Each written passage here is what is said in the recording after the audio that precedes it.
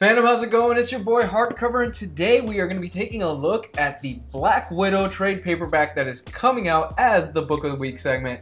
Let's get into it. If you've been reading comics for the past 5 years, you should absolutely be familiar with the creative team of this book. I'm talking about Mark Waid and Chris Samnee. These guys are legendary at this point. I am not over exaggerating. A few years ago, they took over the reins of the Daredevil series, and oh my goodness, what they did was pure magic. It should come as no surprise that when they were announced to be the creative team for the Black Widow series, fans went nuts, and it was an automatic day one buy for a lot of us. The story centers around the character of Black Widow, and at the beginning of the story, she is outed. All her information has been leaked, and S.H.I.E.L.D. has gotten a hold of it, which makes her public enemy #1 for S.H.I.E.L.D. She soon finds out that there is this villain called the Weeping Lion that has leaked out all her files and all her information to S.H.I.E.L.D., thus putting her in the predicament that she's in and setting up one of the greatest modern day runs on the character. Black Widow is a character that has always fascinated me. However, I haven't read too much on her. I mean, she's always made kind of a little appearances here and there in books like Daredevil,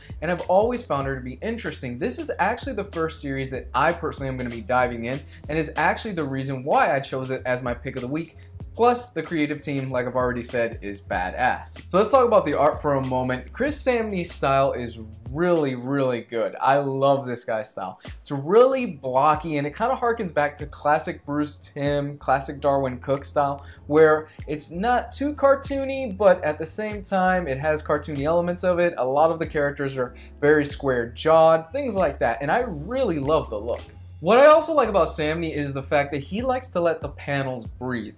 And what I mean by that is that there will be panels where there is no dialogue. However, the mood is there, the tension is there. You get the sense that, wow, something is about to go down. You get the sense that you understand what the character is going on in their head. It takes a very special artist and a very special draftsman, in my opinion, to pull that off. And he's very good at it. Mark Waid and Chris Samnee aren't the only ones that came back for this run as well. Here you have Matthew Wilson, who was also the colorist for a lot of Mark Waid's Daredevil run, and I have to say, it's kind of interesting to see his colors here from how they were in the Daredevil run, because he tends to use a lot more blacks and a lot more different shades of gray in this versus the vibrant colors that you see in Daredevil. I think that has to do a lot with the fact that Mark Waid was looking for more of an upbeat interpretation of the character of Daredevil, versus here when you have a crime-fighting Black Widow who is dealing with leaked information and government agencies that are trying to kill her. Currently retailing for about $8.99 on in-stock trades. If you're looking for something that'll push you over that $50 limit to get you the free shipping,